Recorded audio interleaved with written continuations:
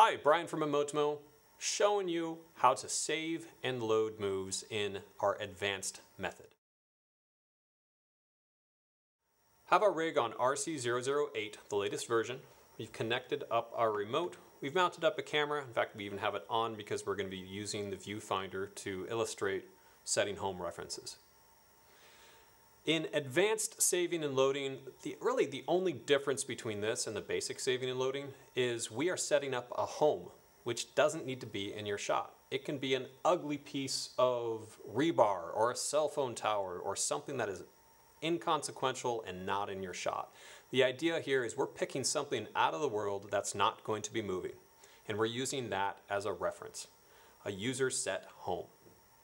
Once we do that, then we can save as many moves as we want, and it will use that reference so that in the future we can come back, set that reference, and all those moves that we load are going to use that reference and then point to the real world accurately.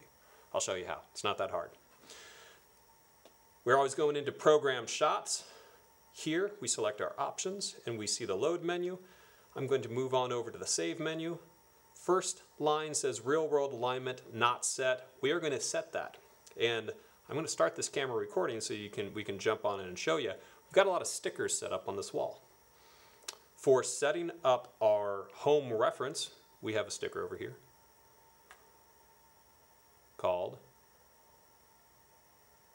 home.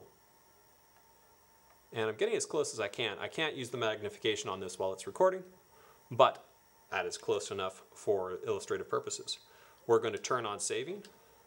We're going to set up a new project ID, call it B, B, C.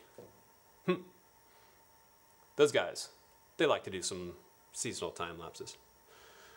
Going back to the move right here, start point. We are going to set up now our first move. We have some more stickers stuck on the wall here.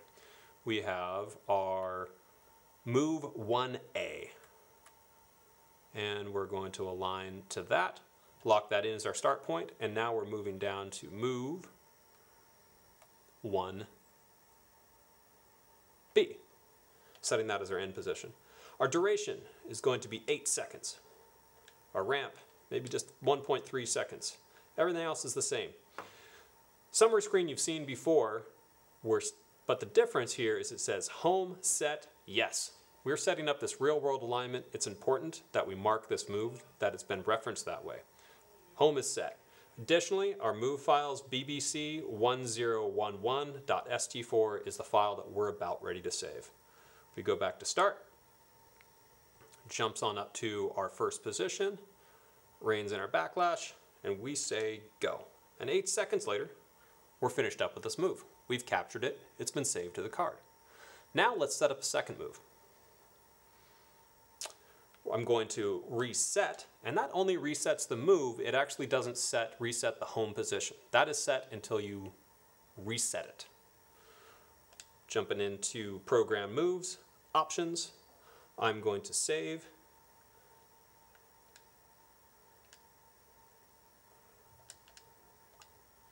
I mistakenly changed my folder structure, which I don't want to do. I want to go in and save. You say yes. The real world alignment is already set.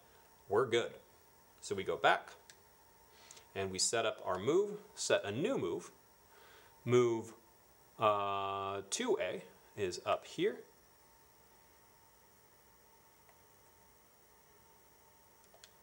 And our endpoint for that is move 2B.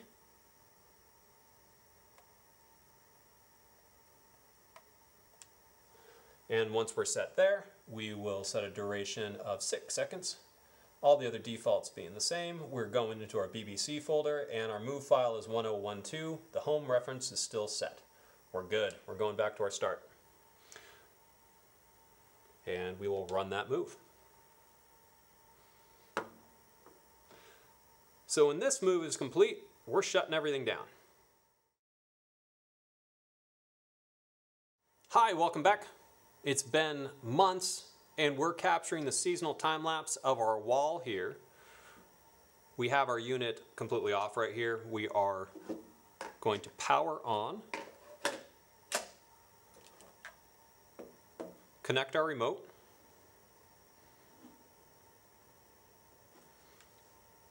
Go into our program shots, hit our options menu with our SD card that has all the move files loaded still inside it. We can go through now and we are loading a move, and we are going to set our real world alignment to that same position, our same home position that we had before, which for our purposes is this sticker on the wall that says home.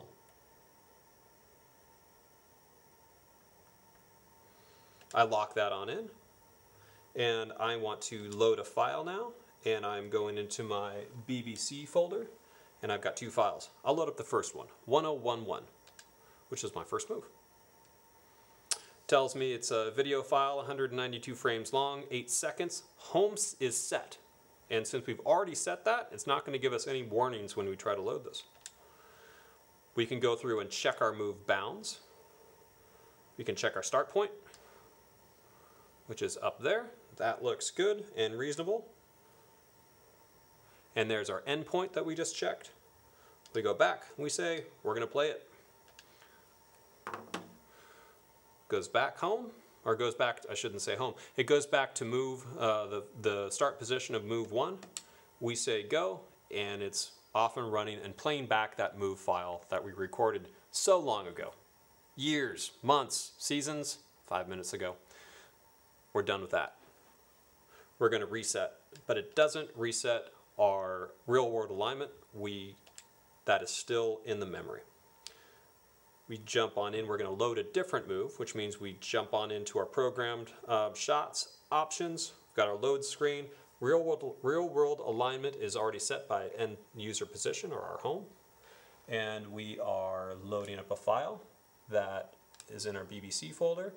And we're loading up 1012, which is our second move. A little bit shorter move. It's a 6-second move, 144 frames long. Home position is set. We're going to confirm that we're going to load that.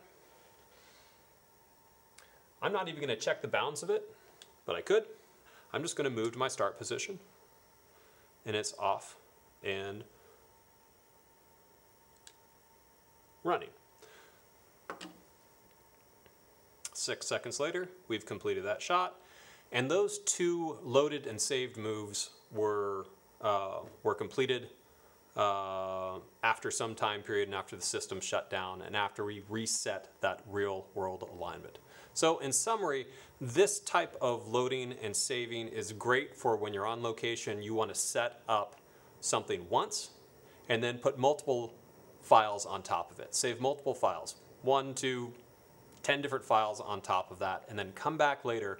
Only have to set up your real world alignment once and then play back all of those moves.